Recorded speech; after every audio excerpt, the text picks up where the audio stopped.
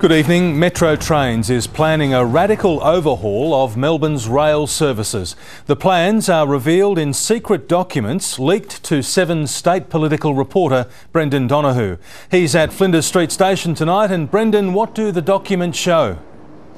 Well, Peter, there'll be a dramatic increase in the number of services from April, especially on the weekends. But the downside is that Metro Trains is planning to run slower services so that it can hit its timetable targets. It's Metro Trains' secret new timetable to be launched from April, but revealed by 7 News tonight. And it's a bittersweet story for the 400,000 people who use the rail system.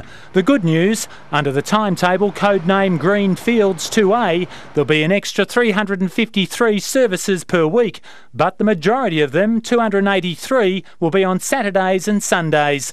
On weekends, the Frankston, Dandenong and Ringwood lines will run daytime trains every 10 minutes to Flinders Street. Weekdays get 70 new services, or 14 per day. I think the important thing is higher frequency trains, less crowding, more punctual. But the bad news, despite increasing passenger numbers, there'll be just 2 extra peak hour trains on weekdays, both on the busiest line, Hurstbridge. And on every line bar the Williamstown shuttle, the weekend train journeys will take longer, up to 5 minutes more on the Pakenham and Hurstbridge lines. Slowing down trains is like burning money.